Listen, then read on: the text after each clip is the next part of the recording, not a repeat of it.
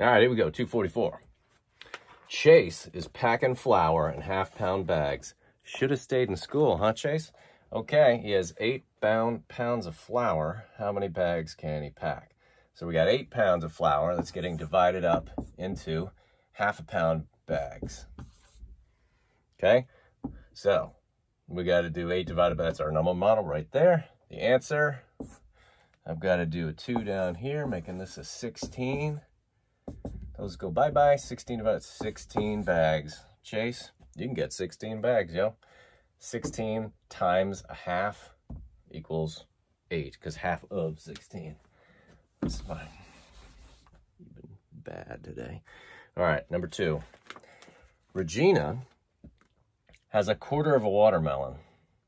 Wonder what she did with the other parts of it. But if she and 2 friends share it equally, the fourth is getting divided up this time. What portion will each person get? So we've got a fourth of a watermelon, and we're dividing it by 3 people because it's she and 2 friends. Don't think that Regina is like St. Francis is going to give you the watermelon off her back. No, she's getting her slice. So it's 1/4 divided by 3. We've got to write this guy with a 4 in the denominator. So boom. So you just made it 4 times bigger because it was a 1 secretly hiding down here. So make that times 4 as well, and you get 12. These go bye-bye. 1 divided by 12 is 1/12. So the answer, they're all going to get a 1/12 of a watermelon, which sounds kind of pathetic, really. Particularly if it's like one of those little round ones, not the big honkers. A 12 is still pretty decent size. Check it. A 1/12 times 3, 1/12 times, this was 3. Let's see what that equals. Bing! That equals 3/12, which equals 1/4. Whee! Look at that. Happiness, happiness. All right, let's do number 3. 4 students are running a relay race that is a half a mile long. Each student runs the same distance. How far does each student run? Okay, so some of you are going to want to do this, right? 4 divided by half, right? Really? You're dividing up the 4 kids? Like, that's kind of gross. Like, what do you mean? Like samurai sword action? No. Keep those thoughts to yourself. This is math class. There's no place for blood.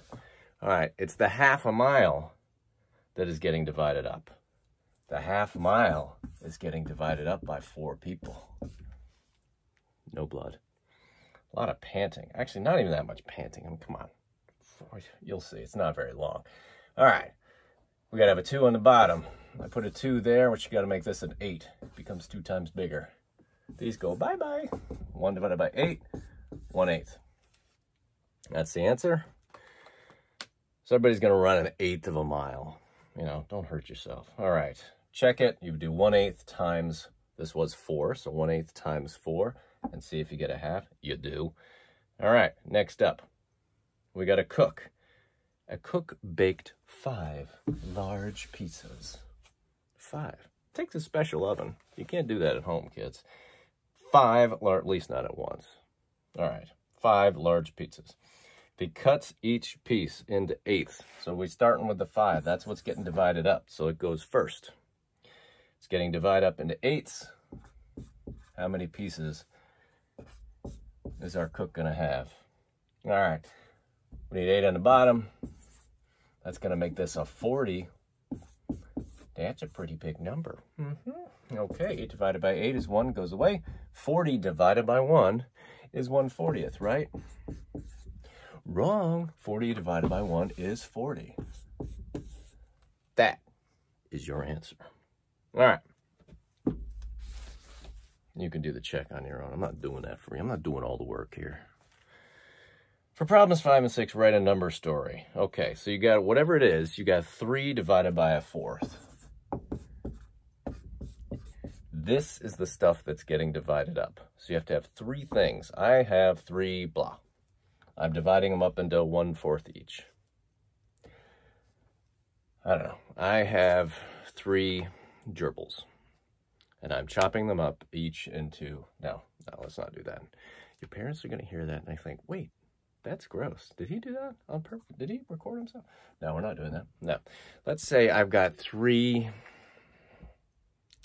blow pops. This would be hard. I've got 3 blow pops, and I'm going to divide them up into piles that are 1/4 of a blow pop big. How many piles do I have, or something like that?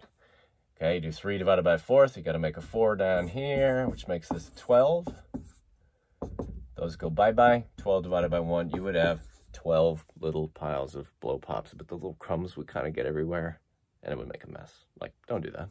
Don't divide blow pops. You either get the blow pop or don't. Okay? And in your guys' case, this is going to be don't. I'm going to have them myself. By the way, I got blow pops left. I was in the class. Took them home. All right. And here we go. 1/3 divided by 4.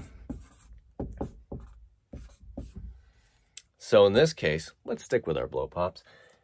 This case, it's the third. Somebody's got walking around with 1/3 of a blow pop.